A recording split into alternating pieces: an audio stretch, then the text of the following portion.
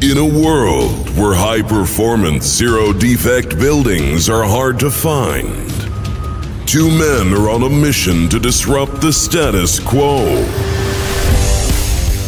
Welcome to the Edifice Complex, the property design and development podcast. Let your hosts Adam Muggleton and Robert Bean keep you up with who is innovating and doing great work, perspective on the adjacent possible, and challenges to the status quo.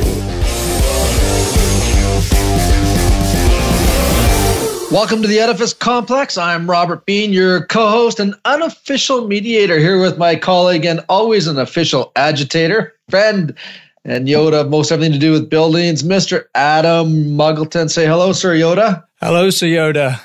Today's guest mantra is about creating a sustainable advantage by adopting lean strategies to deliver green performance. He's a professional engineer and an MBA. Most always a deadly combination. Welcome to the show, Mr. Murray Guy. Thank you for having me. You're the CEO of 3 companies, like as if you didn't have enough time to do with one company. You decided to jump in with 3. Integrated Designs, Inc., EcoSmart Developments, and Shift to Lean. And through your work, you've been able to demonstrate that the Living Building Challenge, Net Zero, LEED Gold projects, and I'm sure other ones, can be delivered at no additional cost. Adam, and I love that story. Obviously, your career path has coincided with a market opportunity. There is a story there to tell. So what's yours? I guess it all began, I'll start the story when I was working at the Saskatchewan Energy Conservation Development Authority. And it was a think tank for how to create a sustainable future for Saskatchewan. And it was a short term there, but my job was to put together a technical library. And that's where I discovered Amory Lovins and eSource. And I just got a little strategic issues paper called Energy Efficient Buildings, Institutional Barriers and Opportunities. I don't let this thing out of my sight. It became, I didn't know about integrated design before. I came out of the energy efficiency world and started reading this stuff about pulling together integrated teams. And I just fell in love with that stuff.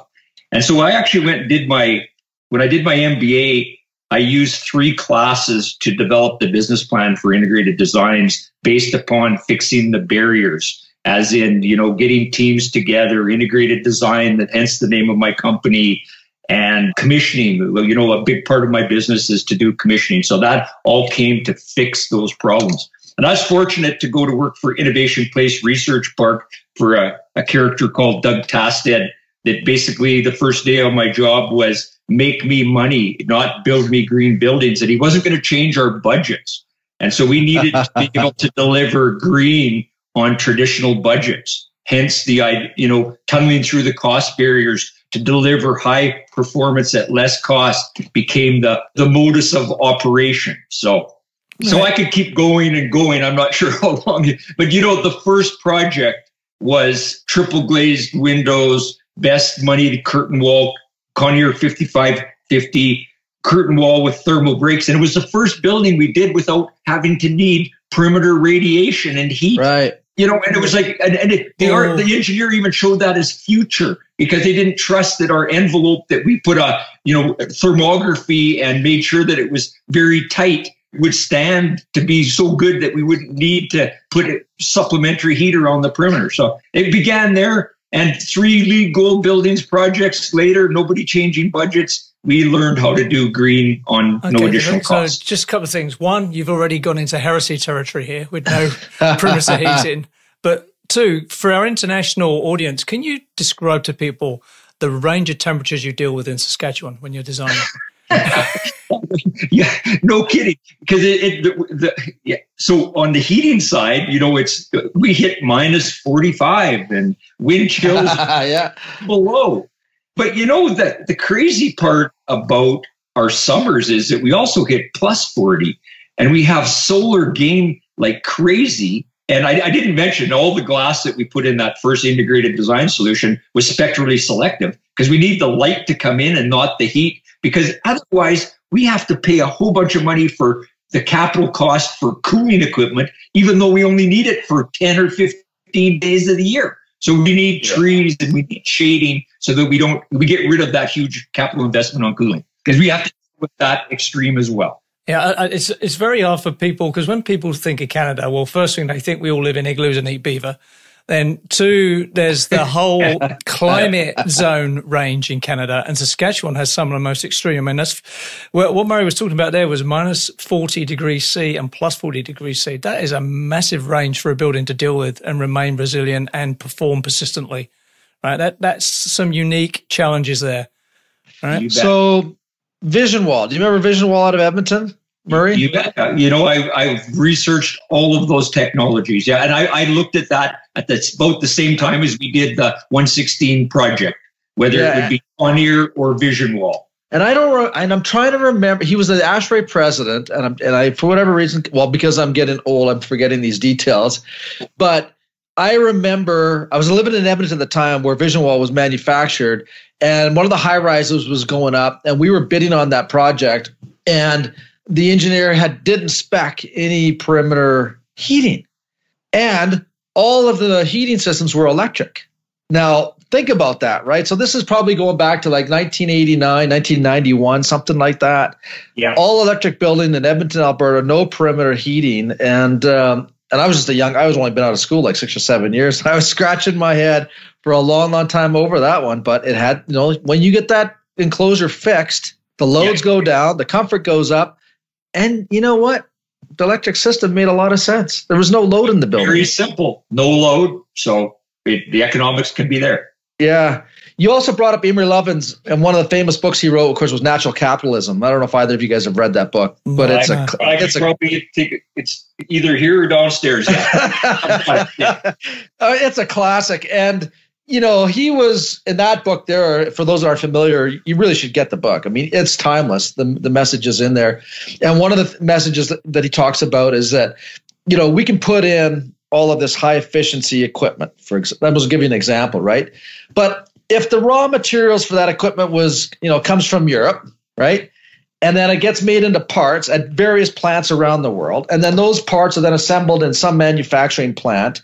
It gets put into a warehouse. It gets shipped to the rail yards. It gets then onto a ship. It comes over to the North American coastline, right? Gets on another train, goes to another major distribution warehouse, right? Goes to the sub warehouses. Then it goes to the actual local warehouse.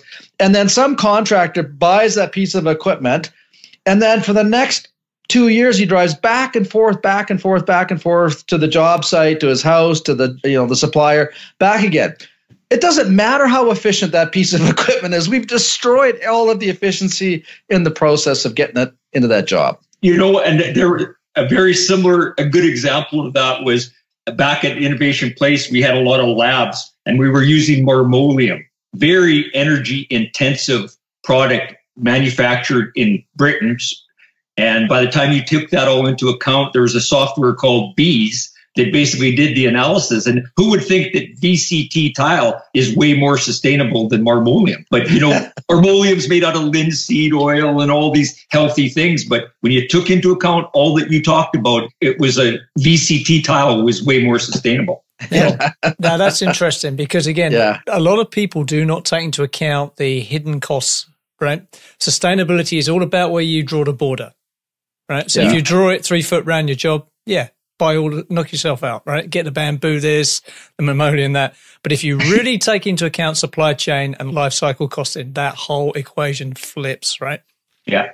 So, if you really are a sustainable Taliban member, let's say, you've got to think about all that and then convince the psychopath developer of this, right? So good luck. But seriously, though, there is an iceberg effect here, right? And if you are not lazy and do the deep thinking, then you have to think like that. You start thinking about where it comes from. And this is where my love-hate relationship with LEAD moves into the love zone, because they think about that. They talk about that. They talk about resourcing locally. So kudos for them for that, right? You bet. So, Murray, I mean, you've built a career on this whole principle. Lean is not new. It's lean Lean processes. I mean, Deming was the master of lean, right? Shipped it over to Japan, made the Americans look like fools, and the Americans brought them back again. So, the whole concept of, but you've taken this into the construction world. What motivated you? I think it would help to explain how I jumped to lean integrated design. Because tell us about that. Yeah, because the 6th building for Innovation Place was the first LEED project in Saskatchewan. So I told that same boss that said, make me money, don't build me green buildings, but if you want to do green and make me look like a leader, go right ahead. So I promised him LEED gold building at no additional cost. And it was just, getting pretty good at this integrated design. And so we go to tender a $7.5 million, 80,000 square foot building up in Prince Albert, Saskatchewan. Drum roll, please. We open up the tender documents, 9.5, it was 2.2, 9.7 million on it, and I'm expecting a 7.5 number. And so, and this was just before I was going to take my whole family to Australia for the summer while they put piles in the ground. Talk about stress. So 2 days later, I assembled the contractor that had built the last project for us. He lines up all the line items, finds out that the structure is $2.2 million out, comes in and fixes it with the team. And we delivered the project with $100,000 contingency, LEED gold, 55% less energy by pulling out the wood structure and putting in concrete.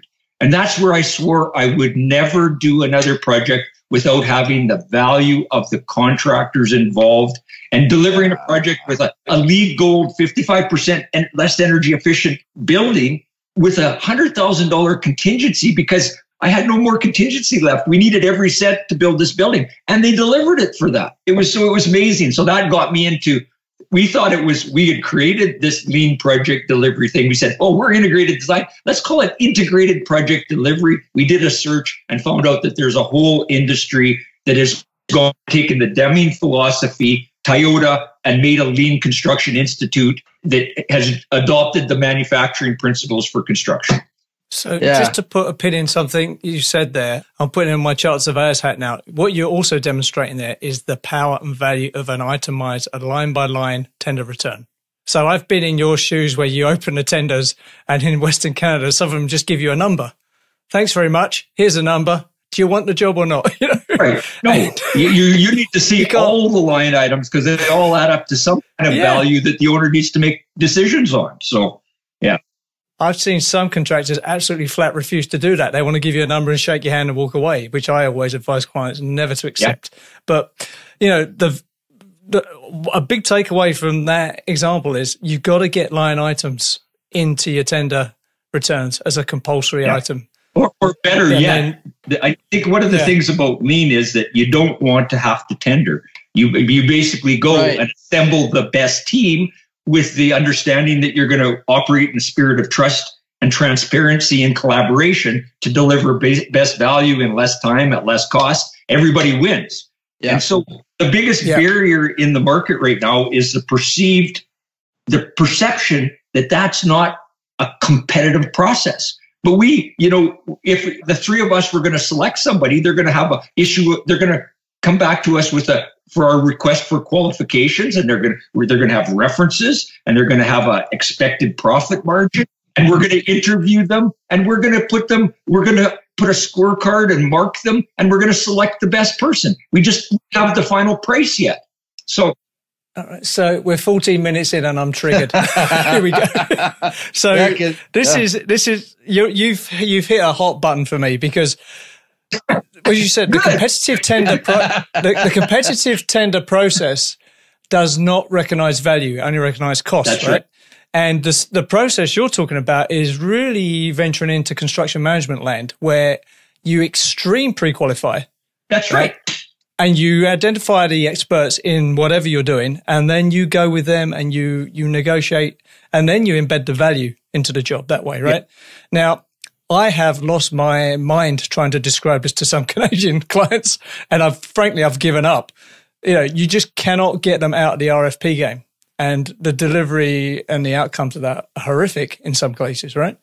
So kudos to you for that. Now, the other thing I wanted to say was I did a bit of research, because I am a nerd, And I typed in lean construction, and there seems to be a lot of overlap or misunderstanding, or even it is real with Six Sigma and other buzzwords that are floating around at the moment. So is lean construction a fad, or is it a real thing, or is it borrowing, or is it adjacent to something like lean construction and scrums and all these other buzzwords that are running around at the moment?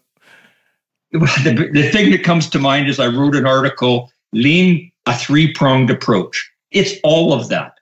I started down the road of having to fix projects or broken buildings, busted budgets, and being in trauma. And then that was enough of a motivation to get the owner to adopt this lean construction systems, the last planner system and target value delivery. But, that's the systems that you use to get things done faster to a target cost with small contingency and create value. But I've actually come to realize that, in my own company, well, why does an integrated designs want to make more money? And so it's the Lean Sigma stuff about eliminating waste and the 8 wastes and from the bottom up that you need your own people to buy into flow and efficiency, creating workflow and efficiency. So that's the Sigma stuff. And then from the top down, unless you have people willing to be explorers and change agents, it goes nowhere. Yeah. And so we need lean top down, bottom up. And the systems that we use, we need to have a common language that everybody can understand. And so it's all of what you had said. I like that. And I think the only way it really happens, particularly in Canada, where there seems to be a lot of resistance to change, is it has to be driven as a want, a bottom line want by the clients, right? So, if you're working for a university or a big developer or a pension fund, they've got to say, right, boys, we're starting this job and this is how we're going to do it. Otherwise, it just zigzags to RFP and competitive bid, and the lowest scumbag gets it, right? Yeah, and who wants the stress of opening up an envelope that's $2.2 million higher than, there's a better alternative. Yeah, and just to clarify that point as well, I mean, full child surveyor mode here. If you have a cost consultant and you have proper market research and proper design team, you are not going to get that difference. You're going to go out to bid knowing within a plus or minus 10% of what that should come back at if people are not playing games. Yeah. And, my old thing was you need 5 good bids to get 5 bidders to get 3 good bids, right? Yeah. And even every one of those bids will have 10% contingency in it. That's how you get, because nobody has time it's not their design. They had no input into it. They have 2 weeks to price a job.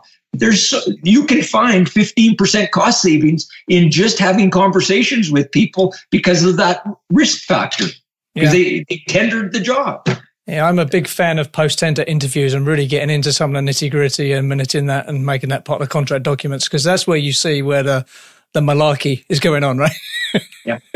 So then the other thing that happens, how do you get going into how much time do we waste at the front end of projects? Renderings and all these things that we can't afford, as opposed to when I went to see a master that builds all the buildings, Jack, in Seattle for Amazon. His first meeting is about pole planning to get in the ground 3 months early, to buy 3 months on the front end, not to mention 3 in the middle and 3 at the end. So everything is driven to get the permit and in the ground and from day one, instead of wasting those precious summer months in our climate, so. Yeah. So again, this is why I'm a fan of construction management, because you can be piling and designing at the same time, right? Exactly. As long as you trust your team to be able to get you to your target cost. Yeah. So that's all it is. Yeah. I don't know. So where I came from in the UK, I used to work for a AAA developer and as a development manager. And we always, 8 times out of 10, we went CM for that very reason. 1, you can compress the design process without loss of quality. And 2, if a tenant comes along or someone comes along, you've got the ability to shift and make changes at minimal cost and only directing the cost change to the people who really need to get involved in it, right? It's such a flexible thing, but the caveat to it is you must have professional development managers running the whole show. You can't be someone who's non-cog, say, Yeah. No, you know, total owner involvement into making the calls on value.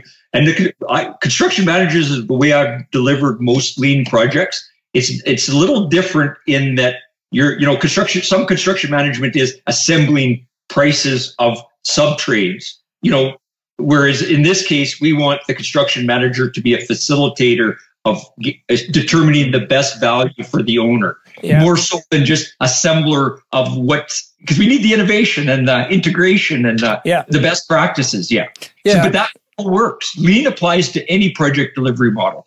You might have heard of integrated project delivery. That's just one where you have a different contract, shared risk and reward. And at first I thought, that's the only lean project, but I prefer now to apply lean to any project model. Yeah, and again, so lean's a good concept, and it's a buzzword, unfortunately, right? Which people don't understand. I guess you always find yourself defining it and explaining it, right, as you're on job. I can't even talk about it in my own house. I don't know what happened with lean in Saskatchewan in healthcare, the way it was rolled out. I have lots of healthcare workers in my field that I don't even talk about lean in my house. So I had a colleague give me the best definition of construction management I've ever heard and the best definition of lean I've ever heard. So his definition of construction management was, well, Adam, it's really just 32 trade contracts now together and a construction manager represents us, which I thought was pretty cool. And the other one was lean. He said, lean is bullshit out, value in. That's about it. Yeah. So, I love it. People who can boil things down to a sentence. I love that, and still get the impact. That guy was awesome. He shall remain nameless because he's still working. So, one thing, the barriers of getting people to adopt lean. One of the things, U of W was the first project after the Forestry Center where they had a broken building budget, busted budget that they needed to fix. So what was a saving grace for them was that we assembled the team, told Sherman it's the only way you're going to solve this $10 million budget gap. They had no more money. Is that if the team doesn't come to the table and fix this $10 million gap, you're still free to tender because you select your team, they give you a design assist fee, and you still have the ability to get out. We didn't have to ditch anybody because it was such a tough challenge that you get this team thing going that you want the project to happen. But the owner still has a no. They can go tender it as a default. So why not start the right way? The Edifice Complex will continue in just a moment. If you're enjoying this podcast, we need your help. We're not asking for money, just a minute of your time. Our goal is to make the Edifice Complex podcast as relevant, educational, and useful as possible. By having good ratings, we can reach the widest audience. Therefore, our request is two small things. If you haven't already, leave us a review and rating on iTunes. And subscribe to the Edifice Complex on YouTube, even if you normally only listen to the audio version. These two things will help us immensely. Also, if you would like Robert or Adam to speak, teach, or consult on your project or business, please email admin@edificecomplexpodcast.com. Thanks for your time, and now back to the show. The value of having a construction professional on board is really high. I mean, on the development management jobs I did, we always had one of the larger construction people, and we paid them a fee so that they could competitively bid. Paid them a fee, a small fee, but they came and advised on numbers of cranes, truck movements, traffic management around the site, and some of the deeper concepts on the curtain wall and the way we wanted to lay the job out. We got that input in early, and that was valued right into the drawings before they went out to tender. It was awesome. Yeah. But you got to pay those people. Yeah. Can't expect that value for nothing. No, you got to pay for it. If you don't pay for it, you're not getting it. It's as simple as that, right? Yeah. I mean, are both you guys familiar with the NRL building in Colorado, the RSM building? No. All right, so there's a project government owned, so the client's involved right from the day one. They wanted to build a flagship building that was a AAA real estate.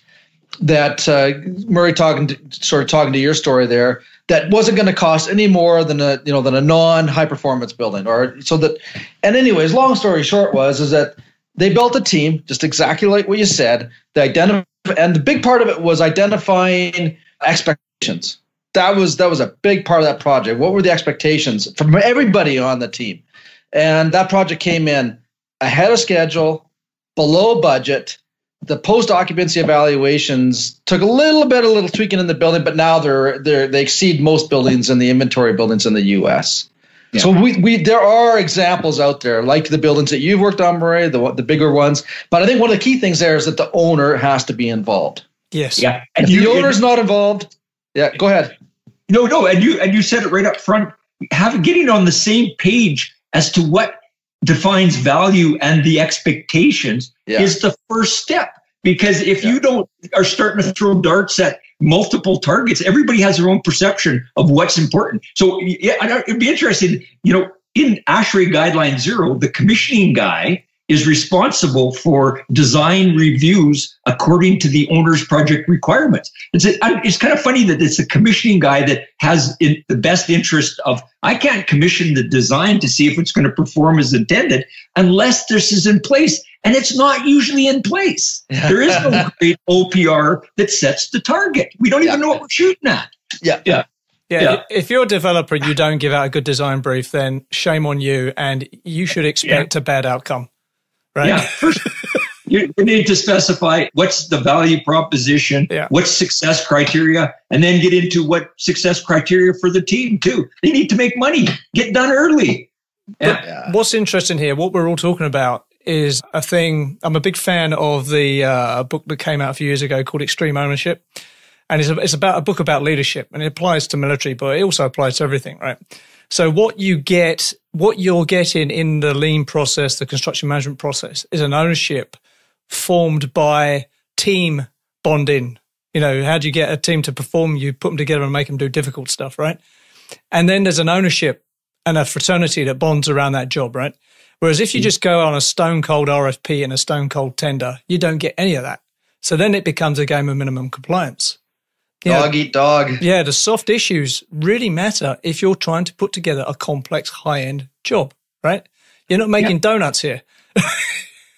And the first thing we do on a lean project is go out for some event and hardly talk. The rule is that you're not supposed to talk about the project. Yeah. And you actually get that bond with people to get to see them as people, so that when you can have the tough conversations with them and know that they're going to know that you're not an arsehole,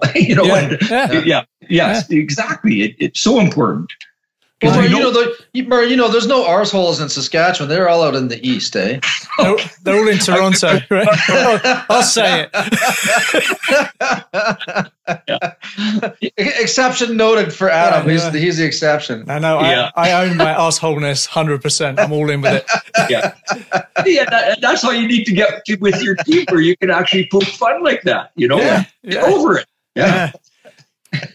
So on the lean construction, going back to the lean construction thing, have you got any metrics on like lean delivers this saving or lean delivers this benefit? Have you got any sort of metrics that could stand a sort of investigatory poke? Great question. Because, it's just about too good to be true. Yeah.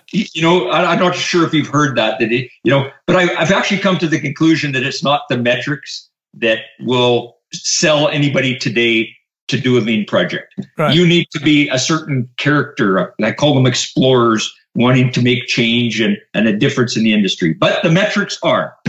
And I just recently did a presentation to Sustainable Buildings Manitoba. And so I spent some time on this. All right, cool. So I asked, there's 50 people in the audience, and I asked them, okay, remember the story about the forestry center?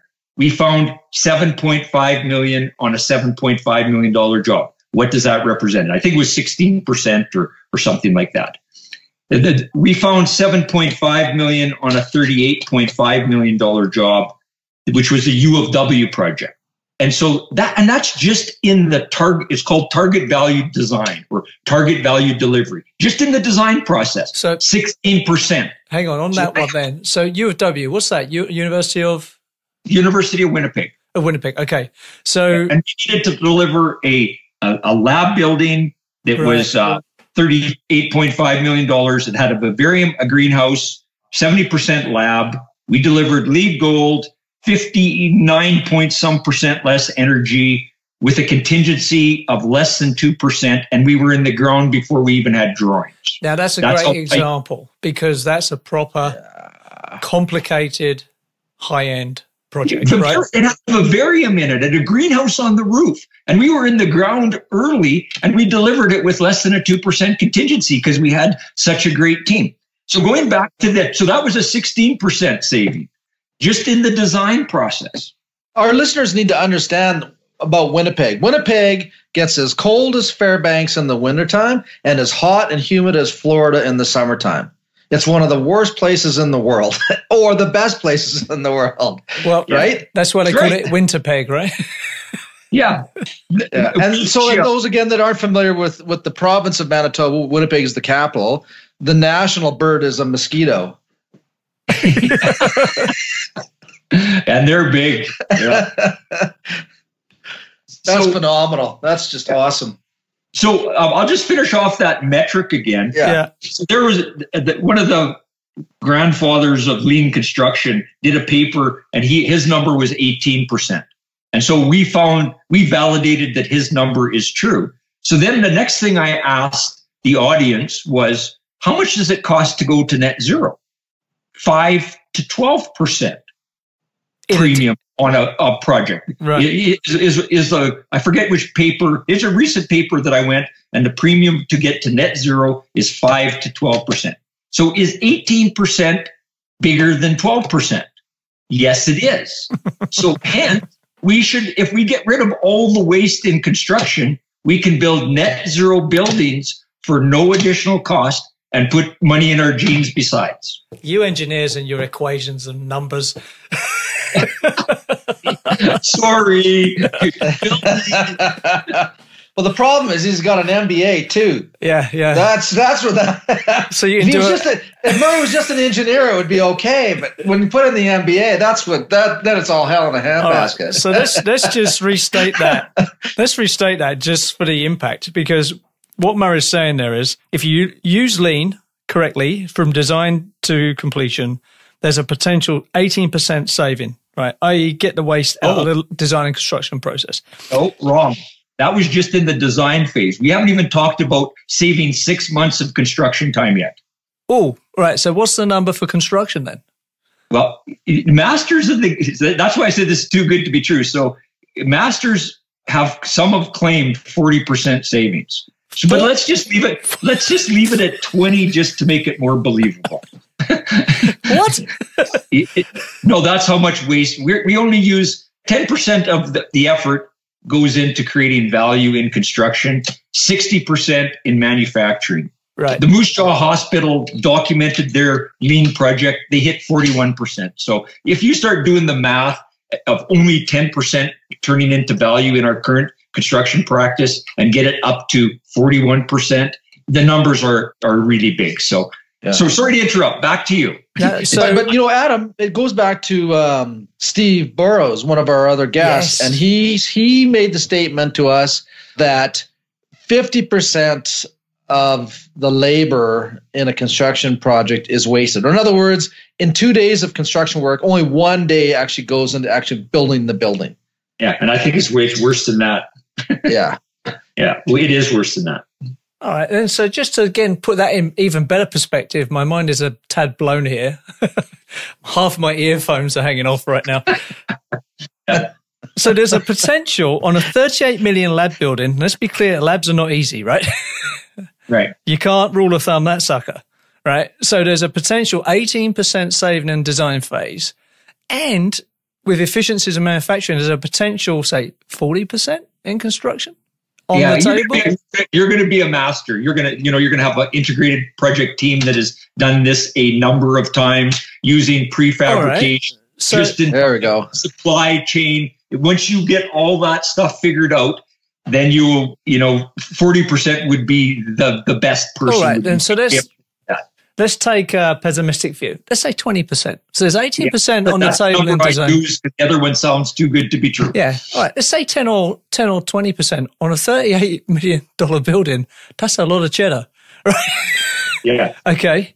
And then when you factor into the next part of the equation that a net zero building is potentially on the upside a premium of 12%, you're still net way better off, right? Yes. Okay, so let's just absorb that for a minute. I'm now nodding like a wise sage. Now, the question you have to ask yourself is, why the hell are we not doing this? Right? I know. Yeah, exactly. Yeah. That was a bleep. Yeah. And that's actually the talk to Sustainable Buildings Manitoba was kind of a reaching out to get lean camps together with green camps and have this conversation that we're having today. Why are we, with climate change and everybody, the challenges that the planet has, and I have a new grandchild that was just born this month. By the year 2100, when we got 11 billion people here, I'm concerned about us. He's going to be 82 years old at 2100. We need to start this conversation and get on board that we can do this, because we can. Yeah, so there's so much inertia, right? It's the inertia, and which is a natural resistance to change. But there's also what's the saying? Julius Caesar said, convincing a man against something that, it involves him keeping his job is never going to work out for you, right? Yeah, a man will never learn a skill if it doesn't improve his salary, right? Yeah. That's pretty much, they got blinders on, Yeah. So it has to be a top-down dictate from the client ultimately, right? To go this way. Well, either that or whenever I do lots of training, and sometimes I think we're our own worst enemies by making it like it's going to be green or it's leaders that just maybe subliminally, it's good for your own business to create teams and partnerships. Just do it for the competitive advantage and your business opportunity, and don't make a big deal of it. Just do it, because you can make way more money as a contractor by being efficient and getting work to flow. Now you're talking my language. To say, do it. This is the way we do business. Yeah. I remember I had I had a business that was making prefabricated substations for district energy cogen plants. And when the company bought us, it was a Danish company. They bought us, and all of their facilities around the world were ISO 14001, 9001. And I didn't know anything about these standards. And I was the guy you guys are talking about in terms of resistance. Like, you don't need this crap. We were working fine the way it was before. Look at the profit that we had on the bottom line, blah, blah, blah, blah, blah. You know what? I was wrong. And I was arrogant, and I was the bad man in that whole equation. And it wasn't until I started to see the benefits of these programs about how efficient the plant could run, the reduced waste, the ability to serve a client, like the turnaround time. It was an eye opener. Yeah, but the roadblock was in my mind, right? Yeah, it was my own biases. Yeah. Interesting that a key part of lean is having to admit that we have problems, because nobody wants to do that. And you just sort of, I was the problem, and some of the best presentation I saw at the Lean Construction Institute conference that we put on in Vancouver was how I failed at lean. It was the best, because it is all about looking for problems and fixing problems. The problem here is the sunk cost fallacy, right? So if your whole career has been about doing it a certain way, and then you're challenged to do it another way that is demonstrably better, then you're in your mind, whether you know it or not, your mind's going, dude, we've just been doing it this way for 20 years. We're going to look really silly if we change this.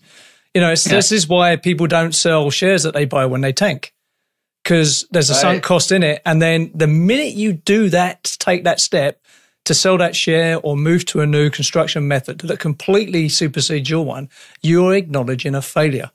And that failure represents the combined years you've been stuck in that mindset, right? So humility is the key to unlocking this, right? Yeah. That's some deep shit there. Excuse me. But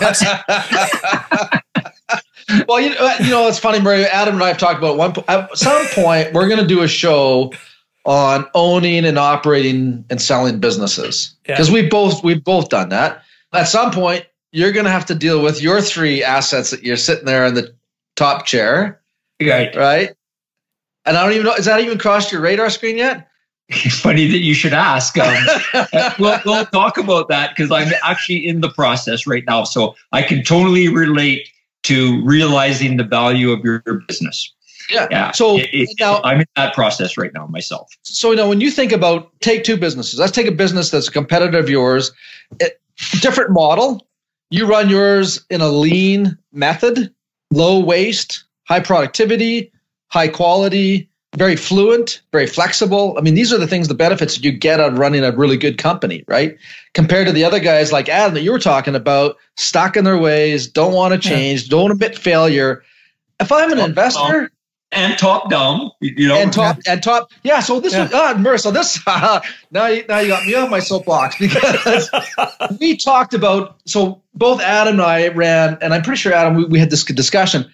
Really flat organizations. Yep. We never saw and the only time it became hierarchical is when we sold the company to the big international, right? Yep. Up until that point, we had a flat organization and decisions happened in the field.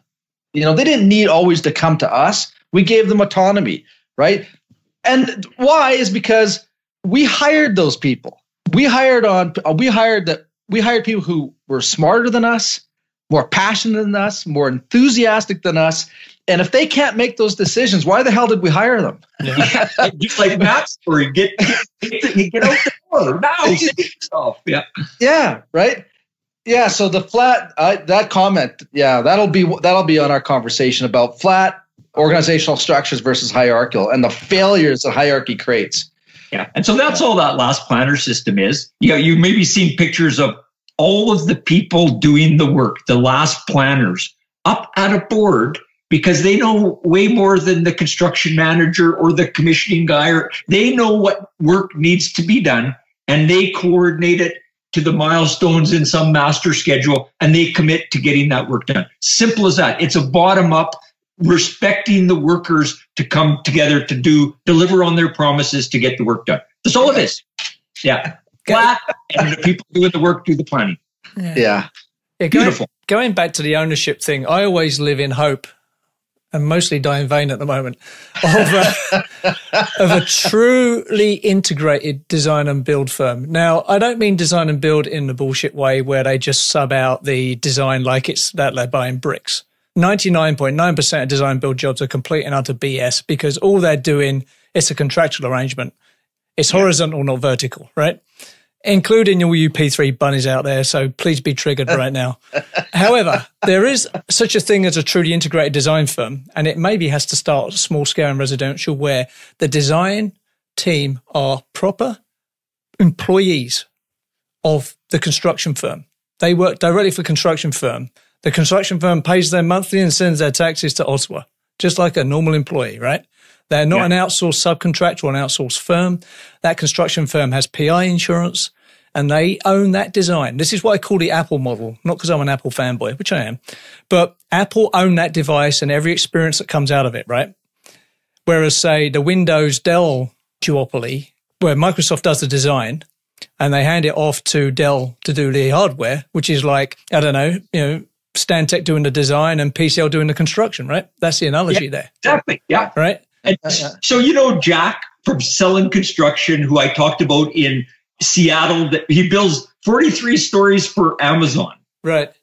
Just the way you're talking about, their design team is not responsible for drawings. Their design team is responsible for meeting the owner's project requirement. And then they take it to a certain stage and the contractor or the constructor and his team take over designing and building the shop drawings, basically, from the conceptual state. They're so successful that they don't bid any work. Jack, I call him Master Jack. He's retired now. They basically handed him projects as fast as he could deliver because they had such an integrated project team that they delivered best value on time, on schedule to target cost. And he owned it, right? He owned that sucker. Yeah.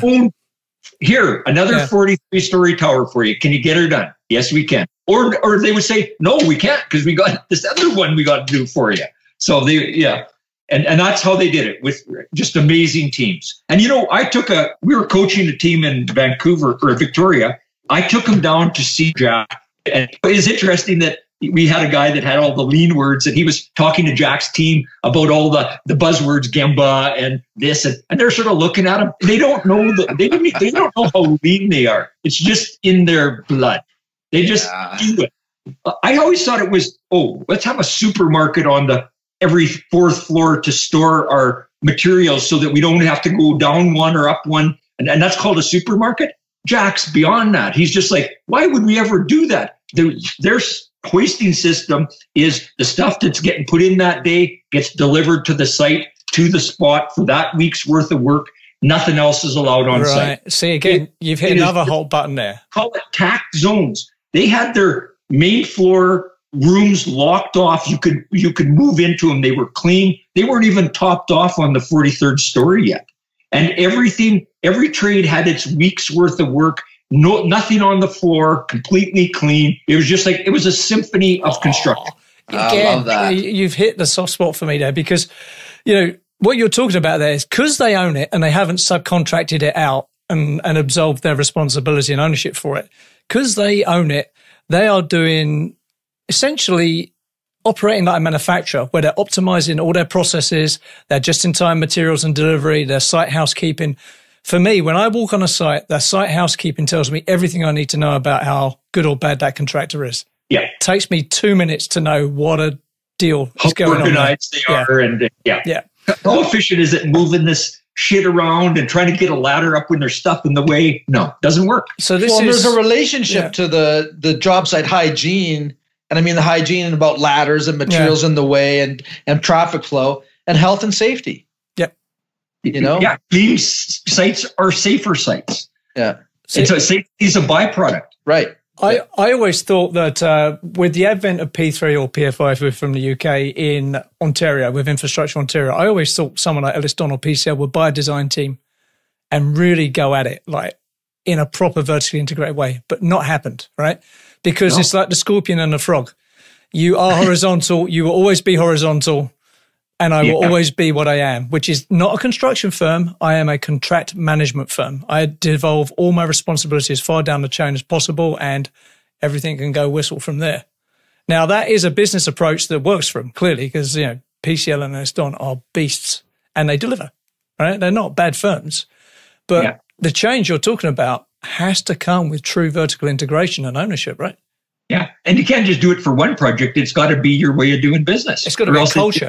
Then it's not sustainable, because it's too easy to revert back to the old way unless it becomes part of your culture. So let's talk about residential, because most of my experience, I avoid residential like the plague in my career, right? So one of your businesses here, I'm looking at the website now, the EcoSmart thing, right? The front page has a couple of lovely sort of townhouses, I suppose, but in a contemporary sort of bauhaus design. And I guess they're super energy efficient. Now, I think that what you're describing, there's a way bigger chance for this to be implemented and achieved in the residential market. Yes. And we use Lean for EcoSmart our goal is to build net zero homes at market prices so that they're not a premium. So those two houses that you're looking at, interesting that the one on the right is double wall construction with blown in cellulose. It's net zero ready, because my son built the one on the right. The one on the left is, they both got triple glazed windows in it, but the one on the left is more of a market type home, 2x6 construction, decent insulation. But because he didn't go with the integrated condensing boiler that allowed a suite in the basement to be off of one system, he ended up having a furnace in his basement and bulkheads and a bunch of stuff that chewed up valuable headspace.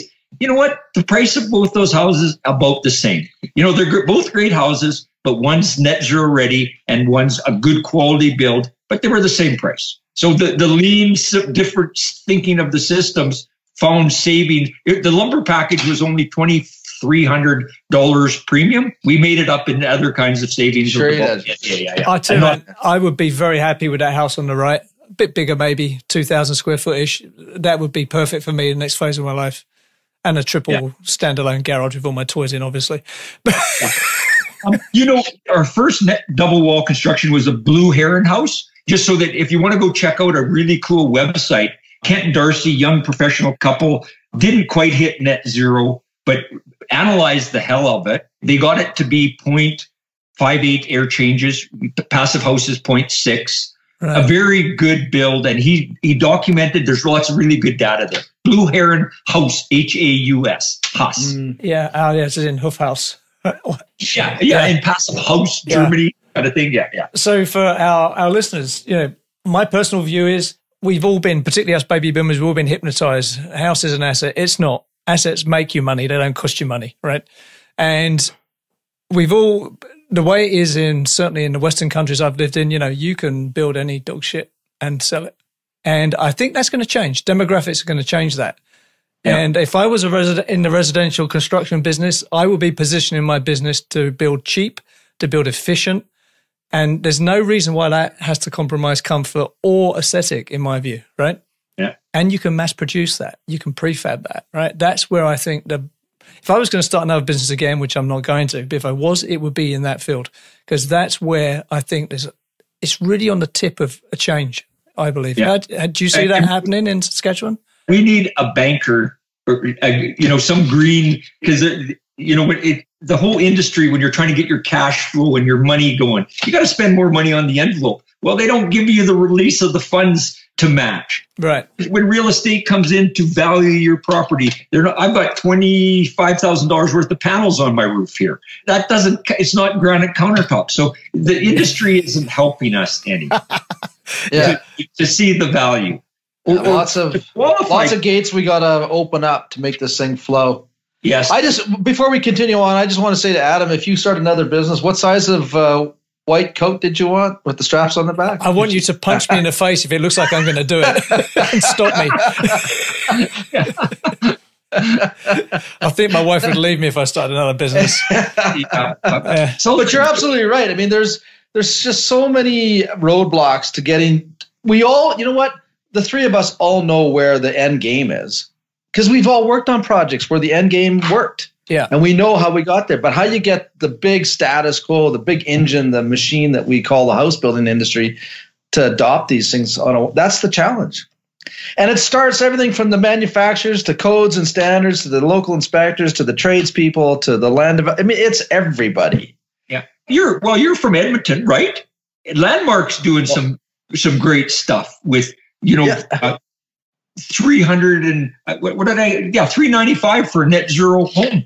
Yeah. Panels on the roof, competitive to the market. And they're a big developer. So I want to go see their prefab operation. First thing in the new year, I will be going to check that out. We've got to find a way to make like the necessary bits for net zero and sustainability, like roof panels. We've got to find a way to make them sexy, because realtors and estate agents, they sell kitchens and bathrooms. That's what they're selling. That's it, right? So we got to get onto that list. The cool stuff, the nerd stuff, let's call it. I don't mean it's cool, the nerd stuff, right? Yeah. And I guess the way you sell that is, your electricity bill goes from X to Y. Yeah. Right? Funny that the duplex, I live in a net zero duplex, a targeted. Right. I didn't make that thing.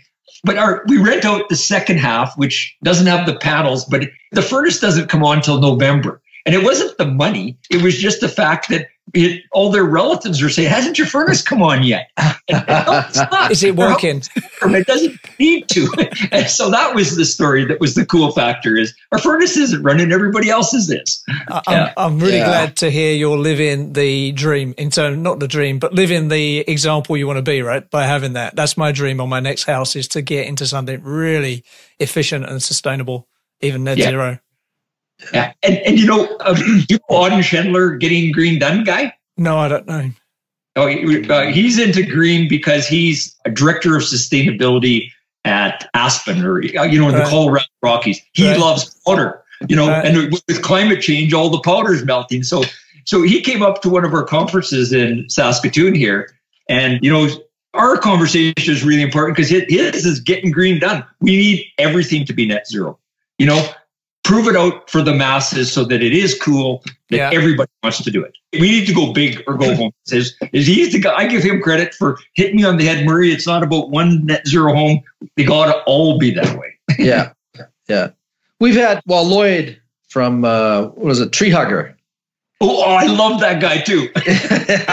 Yeah, well, he made a really good point, is that, one house with solar collectors on it is what did you call it, Adam? Peacocking? It's peacocking. It's virtue signaling.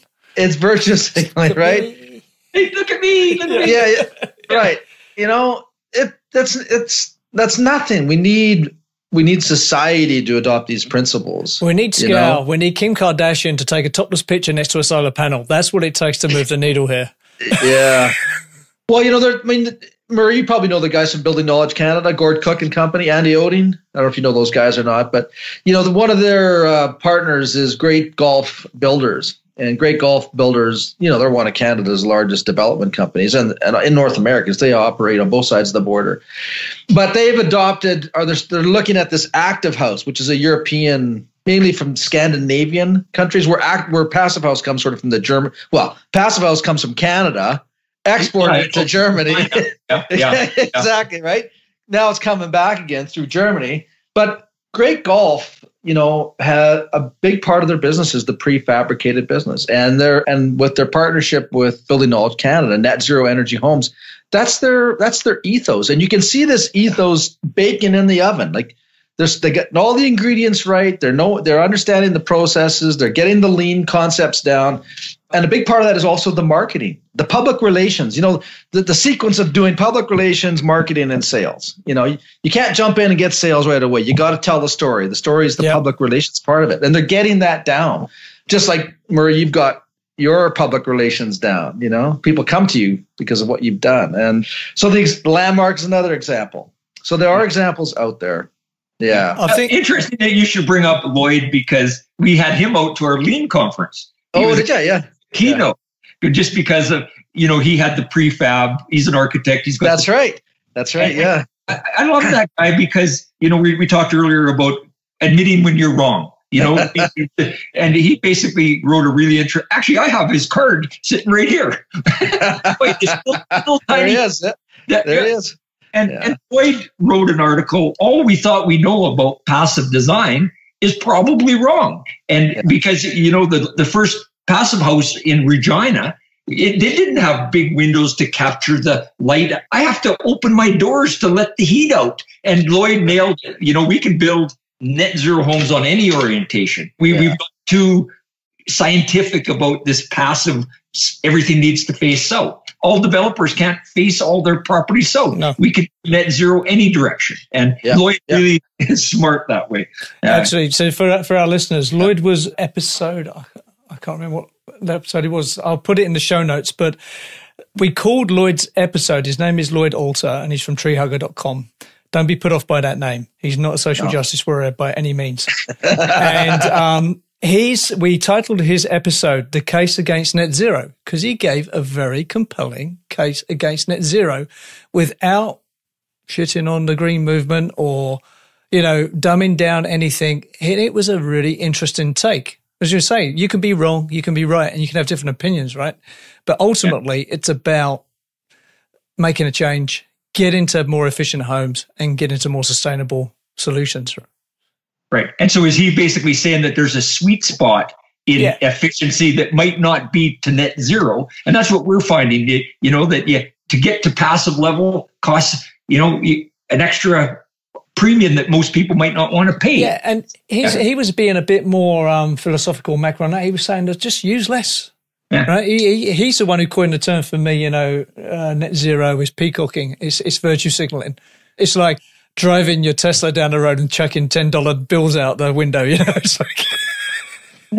Now this, I love Teslas. I have an ambition to have one one day, but he had a really interesting point. And we got a few comments on that, the case against net zero, because once people didn't like it, they found it really hard to knock it down.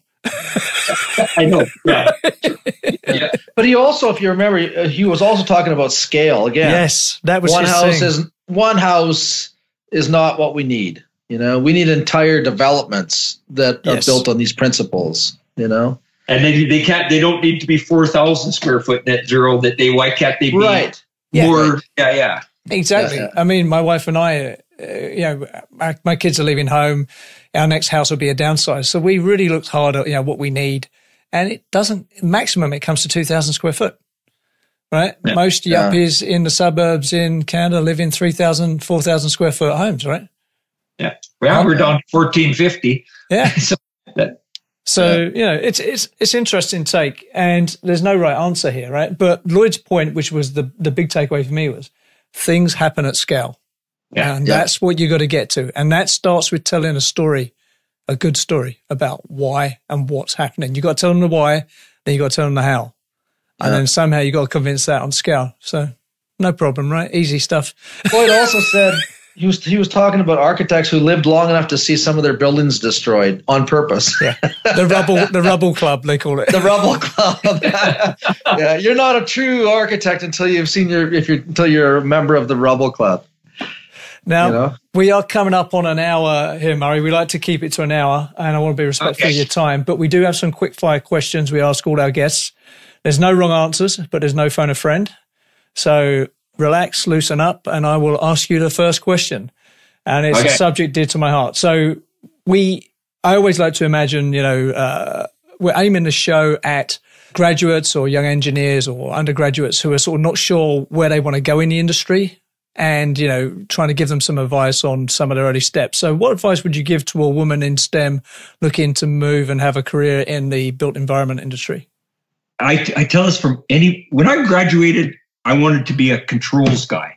And I knew if you know what you want and you walk in the door and talk to a business owner and show that you're passionate about it and that you just didn't come there for a job, and you ask enough people enough times, they will hire you and you will get to do what you're passionate about. And if you're going to make a difference in the world, you got to be passionate about something.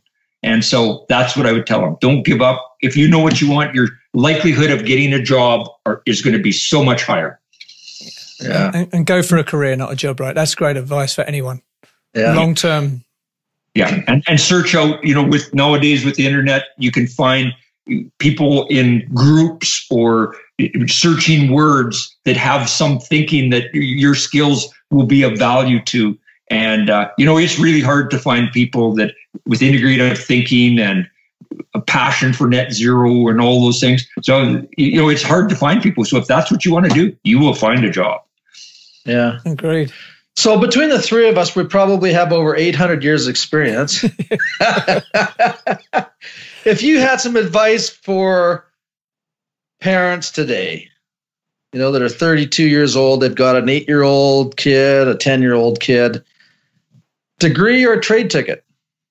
That's an interesting. Yeah. I love the way they celebrate the trades in Germany. And, my son's a tradesman. He had a hard time fitting in the boxes of school just from, he's not ADD, but, taking a kid, putting him in a classroom and expecting him to be prepared for university. So I think there needs to be more paths that are celebrated and not felt as second-class citizens in the trades. And trades, you have such an opportunity to create business, an electrician, a carpenter, it's easier to create a business there than it is an engineering company, I think. So yeah, I totally agree with you on that.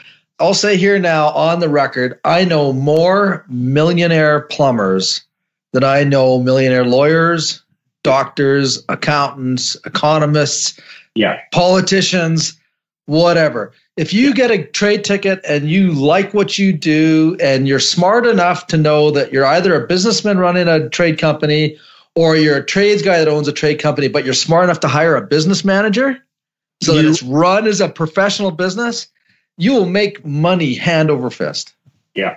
There's such a shortage of good trades. Yeah. So, you know what, Robert, that's a great question. You got to ask that every time, because for me, I have a son similar to you, Murray, where my son's just not right for university, and I'm hoping he's going to become an apprentice electrician this year, actually.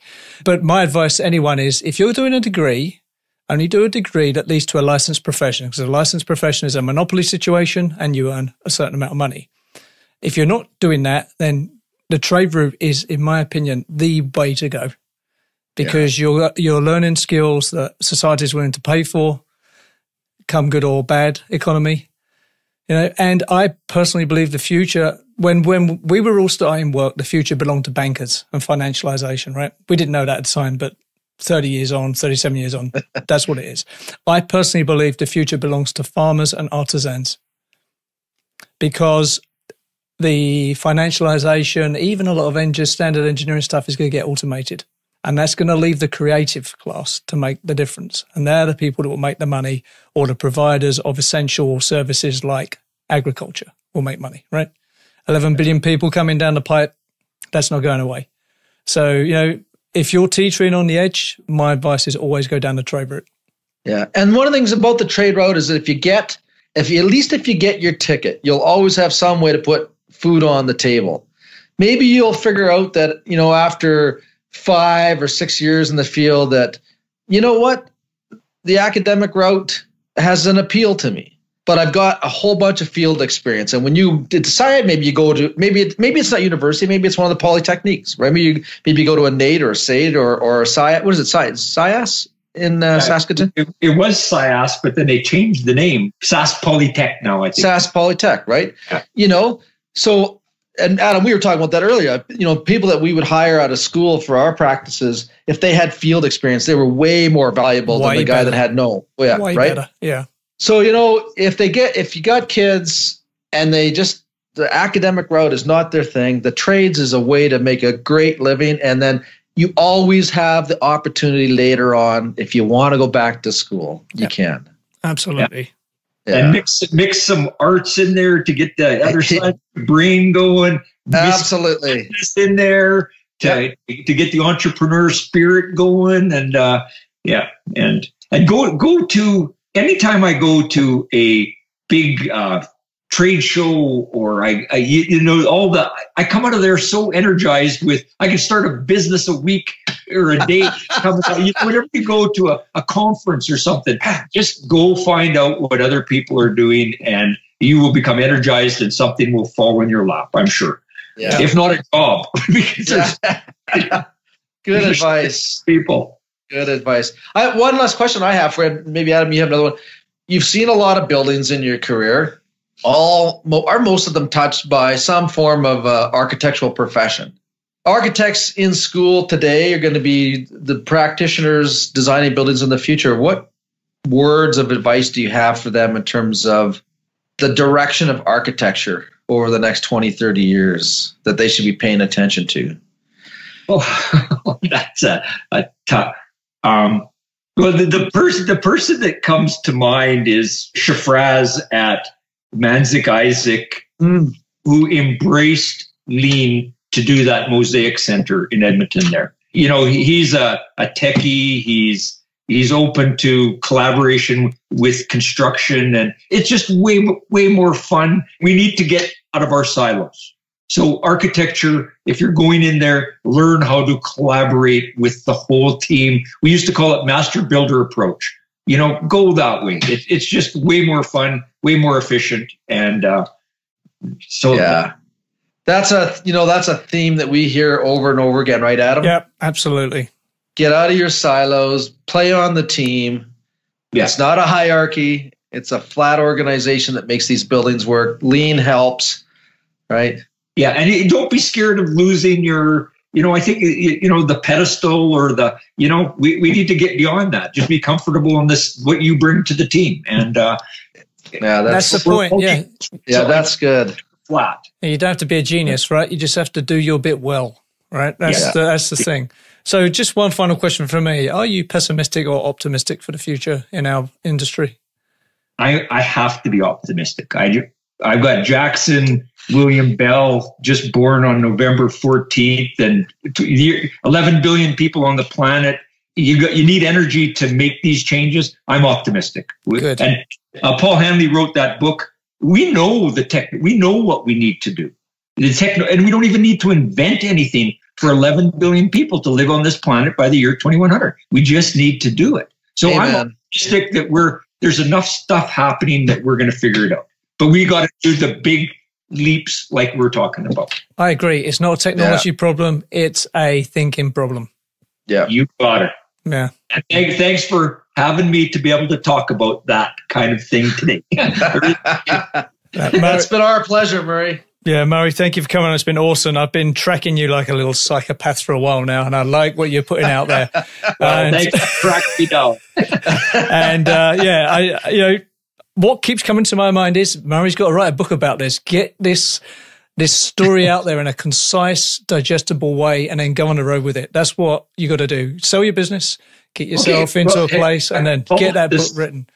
Okay, I've already written the first chapters. It's called The Scrawny Pirate Project Playbook. Just do this.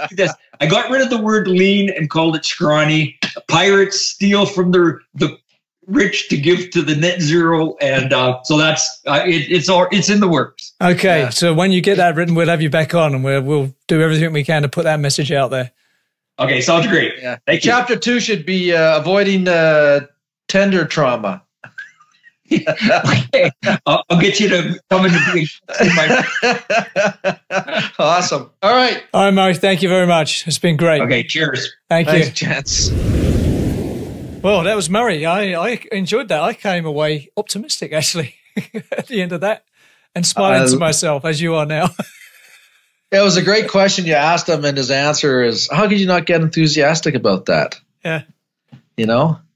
I mean, you could ask 1,000 people that same question, but until you take ownership of your role in Earth stewardship, it's meaningless to you. He embraces everything that the term Earth stewardship is all about with his grandchild. Yeah. You know, he's not advocating his responsibility for the future of the planet. He's saying, no, it's my job now, today, this minute, right now is my job to make sure that my grandkid has a decent place to live in the future. And the way we're doing shit now, that ain't going to happen unless I become part of the solution. There's nothing like having children or grandchildren to give you a long-term perspective, right? Because there's a lot of philosophy around this and religion around this, but, you know, it's your immortality, right? Yeah. Your children, your children's children, and their children's children. That's immortality, I believe, right? I'm not necessarily a religious guy. I don't even know what I am, but it really concerns me how things are for my children and their children's children. Yeah. That's one of the reasons I moved to Canada. It's a great place. It's a great place to bring up kids, and the future in Canada, despite the government's best efforts, is promising, I believe, right? Yeah. And, you know, but you can't, as you say, you can't be in a silo. It's everybody's problem. It's not everybody's and nobody's problem, right? So Murray lives in Canada, which is an awesome place. He's got everything going for him, and yet he's still in the fight, right, to move the needle and make things better. It's just way too easy to sit back and be happy with your lot. Yeah. Sometimes I disgust myself when I do that. And that's why I like speaking to people like Murray, because they get me fired up to be better. I've been through major changes in my life, and I've downsized. You know, when my wife passed away and I sold the house and we got rid of all of the big toys, you know, I went from a big house in a beautiful part of Calgary into a more conservative place. And I got to tell you, Adam, it's a treat. I don't have to worry about painting and plumbing and electrical issues. And you know, we both travel a lot. When I go away, you know, I walk away. Yeah. There's a lot to be said about that. Because I don't drive a lot, I used to own a big truck. I'll admit that. I owned one of the biggest trucks that Ford made. It was an excursion. Of course you did. You're from Alberta. Shame on me. But now I drive a 10-year-old Honda CR-V. It's 10 years old. It's only got 130K on it. But it's all I need to zip around here and there. Everything else I got around me, I can walk. Lloyd Alter would kiss me on the cheek for the way I'm living. You know, it's a utopia, and it's a really nice way of living. I can walk to everywhere I need to go, to groceries, to entertainment, restaurants, whatever, the dry cleaner, whatever. You know, it's a nice way to live. It's simple. Was it hard to make that jump down? Yeah, it was nice to be a hedonistic. But you know, I started, and just for those that maybe don't know, I mean, I had a house. We had the snow melt systems. We had all the toys. We have hot tubs and pools, and I would just look at. Some days I would come back and I would see the steam coming off my driveway, and I would go, "How can I be out on the road talking about sustainability, you know, high performance construction, and here I am melting snow off my driveway?" You know, it just became no, I'm not walking the walk. There was definitely a conflict. But I resolved that. Was it hard? Yeah. You know what it was? It was ego. It was saying, what's more important here? My ego or the future of this planet? And I made a decision that it's okay to be conservative. It's okay to live a life that's, that's a basic life. I have everything I need here. It's a beautiful place I'm in, right? But it's small, it's affordable, going back to our guest, the savings that they're able to pull out of a project is phenomenal. Yeah. Why is that a secret to everyone? I don't understand. No kidding. No kidding. We had an expletive deleted moment there for a second, It was like, are we not, what's the secret? Like, let's get that out there. Yeah. It wasn't a conservative number. What was he talking? It was like big numbers, 18% on design and up to 40% on construction. But all right, if you even got 10% shaved off construction on a $38 million job, no one gets fired for that, right? No. No, they don't. Yeah. It's insane. It always fascinates me because it's always about people and human interactions at the end of the day, right? And everyone's agendas and culture. And, culture is the aggregate of everything, right? The nonsense, the laws, everything. And despite sometimes very obvious and defensible positions, they're not adopted. Right? Yeah. I don't know. It's going to be a bit like we look back 100 years and see what our forefathers were doing. You think, God, they were gross. They were animals, right? They didn't have plumbing. They were dirty.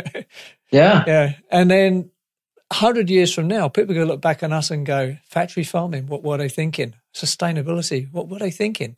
Right? Yeah. I guess it's evolution. But going back to your story of your downsides, the other thing that people have their hard time getting their head around, high density cities are sustainable because there's less car movements. Everyone can walk to where they need to go.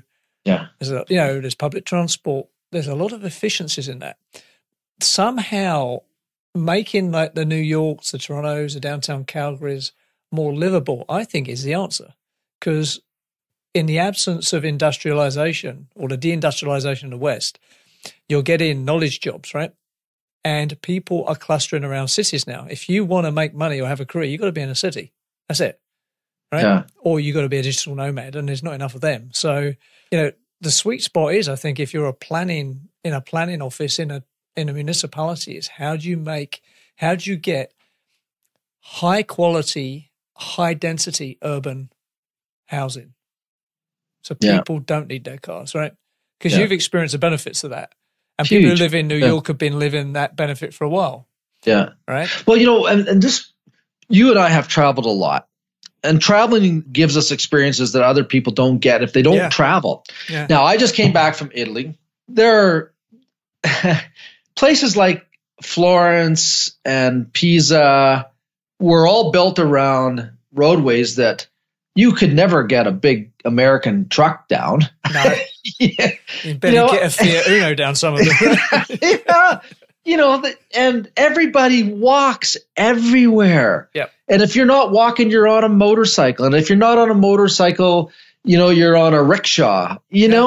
This concept of thousands of cars that were built to travel at 180 kilometers an hour, but get stuck in traffic jams doing 10 kilometers an hour. It just doesn't happen there in these high density cities. Yeah. Florence is a great example. Milan is another one. And what's beautiful about that, and Lloyd Alder talks about this all the time, about what happens to society when you get rid of the cars and you have pedestrian traffic and you have the bicycles, right? And it brings communities together. And it's all about the shops and the socializing and the fresh food. And, they live a wonderful life in Italy. Yeah. I was thinking also come to mind was Singapore. That's possibly an example of a high quality of life, high density situation, right? Mm-hmm. So there's great public transport, it's cheap, affordable. There's lots of greenery because that's mandated by planning laws. But there's also a lot of people living very closely together, not killing each other, just living their lives. So reasonably high quality, certainly a very high Western. I mean, New York is nowhere near as good as Singapore in terms of quality of life, right? Yeah. Or Denmark. Yeah. So, there are examples, but they're outliers at the moment. I think, and again, housing is a cultural phenomenon, right? As I found when I moved from the UK to Canada. Yeah. You know, an Englishman does not live in a wood house with a felt roof. My dog does that, right?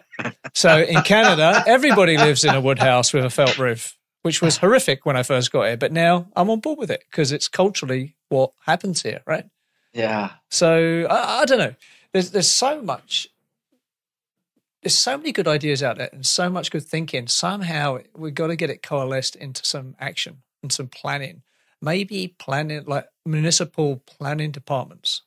They could be drivers for this. Remember what Saeed Alabar said when we interviewed him? He said most of the action on sustainability is happening at the municipal level. Right, They're the people making a difference. They're pushing the agenda. Yeah. You see that in California with some of their leadership on sustainability, right? Yeah. Maybe that's the answer because there's the wriggle room, right? The spotlight's on the guy on the federal level, not the guy at the municipal level. So that guy at the municipal level or gal can do the sexy stuff, do the different thing, take the risk. Yeah. Don't know. So how do you, as a self-admitted liberal, pro-market, free market individual, deal with the socialistic side that this... I'm so confusing, right? So I'm a libertarian who believes in social health care. I'm a fiscal conservative all the way through, right? Yeah, I've got more liberal views than most. Like I believe in legalizing all drugs. Yeah. I say no funding for religious schools of any. They shouldn't be able to go to a Catholic school. Why am I paying for that? Or any other school for that matter, right? So I've got all that going on. Confuses the hell out of my friends because they have a real hard trouble putting me in a pigeonhole. But for me, it comes to a few things. Freedom of speech, freedom of movement, property rights, right? And the freedom to live your life and do the best you can. And these are almost American concepts, right? But there's a lot of concepts there that I live in a free country. I'm going to do whatever the hell I bloody well want. Yeah, so you know, this is why I'm not a real libertarian because I don't believe in no laws. Like, I wouldn't get rid of the FDA. There's some, for me, if I was like at a governmental level, it's about risk management, right? So some things are so risky, like healthcare, they need to be socialized, right? Yeah. And even if you're an employer, having that healthcare socialized has to be better for you, right? Because there's a risk taken off the table from a key employee who might there is. Yeah. go down the toilet, right? Other things like that, like sort of common goods, are like police, army, right? There's such big risks, they have to be socialized. So there's a sort of risk-reward calculation there. That's not, for me, I don't think that's a political thing. That's a economic thing, right? Yeah. But they're all heavily politicized things as well, as it turns out, which is why I'm not king for the day. Anyway, I'm a very strange person, but you know, for me, freedoms, the basic freedoms and the basic rule of law, and the ability to just live your life and seek the best life you can. Those are the fundamentals for me. Yeah, but in that seek the best life you can, there are consequences to that. Yeah, because you might do that at the expense of, and this is the social side, you might be doing that at the expense of somebody else. Yeah, so this is where the rule of law comes in, right? So you can't be an asshole. Right, you got to respect. So you got to live the best life you can. We could go so many places with that statement. Yeah, but you can't do harm to others, right? You got to be the best you can, live the best life you can without harming others, because that's when you become an asshole and you're an externality to someone, and that's not acceptable. That's what laws are for, right? Yeah, and that's one of the fundamental principles of the philosophy of sustainability. Yes. You know, and for those that maybe don't quite understand that statement, you take 100 people in a desert and you give them a gallon of water. Who gets the water? You got elderly people, you got infants, and in between there you've got middle-aged people. Some are healthy, some aren't. Some are going to die, right? Who gets the water, right? And we have resources, you know, on the planet. Some people use more of those resources than others. And I think there's a lot of deep thought that needs to go into those allocation of resources and of the concept of fair, what's reasonable. Yeah. We seem to have lost that, you know? Yeah, I think what's going on with the interconnectedness driven by the growth in population, there's a leveling going on, right?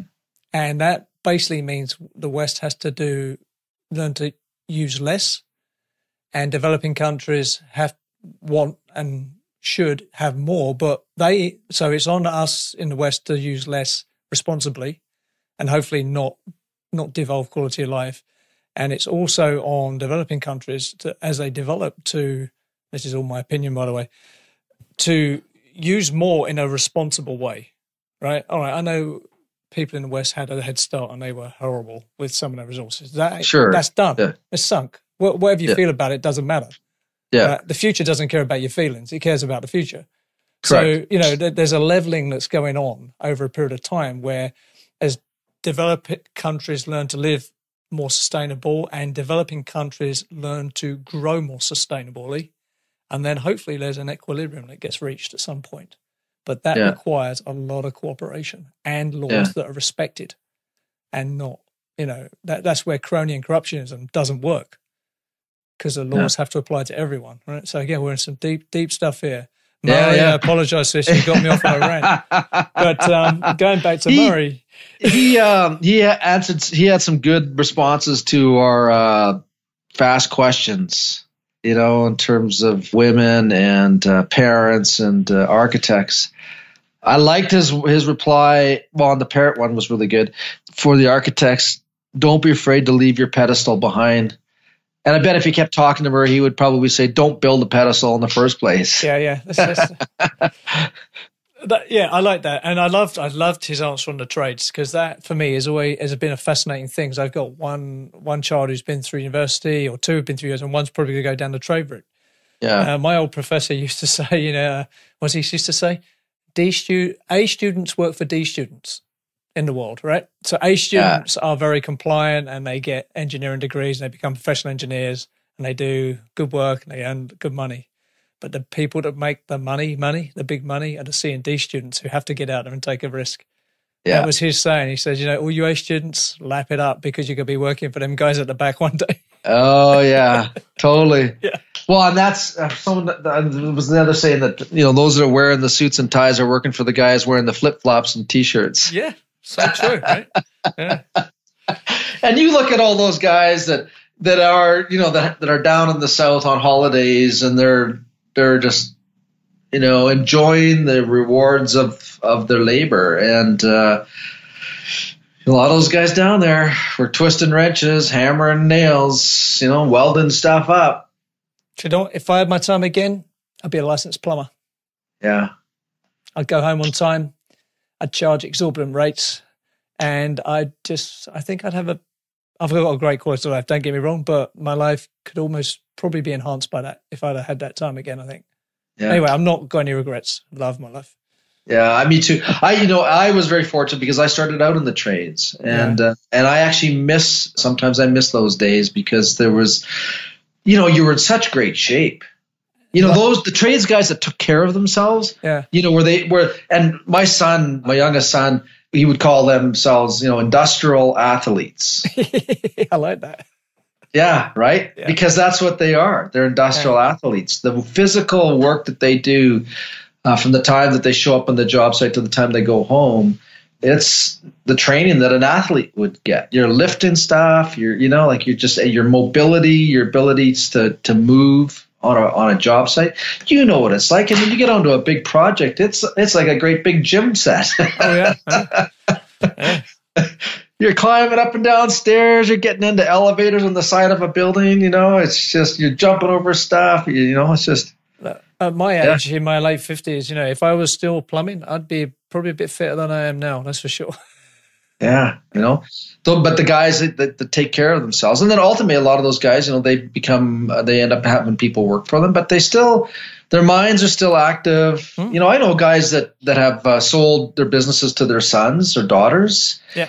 But they're still active in the business. They're still playing the mentor role. I mean, some of these guys are 65, 70 years old. They're retired, but they're not retired from life. Yeah. So there's great health benefits to working, but there's bad health benefits to working under stress 80 hours a week, right? There is a balance there. Yeah. And like someone like Murray, when he does sell his business and retire, he needs to do something. He's not that guy who can sit back. And I'm sure he will. He'll write that book. He'll do something. He's got value to add, right? That is an example of a good way to go out. I like that. Yeah, me too.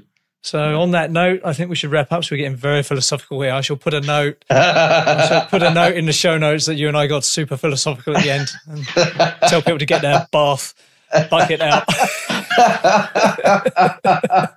You heard it here first.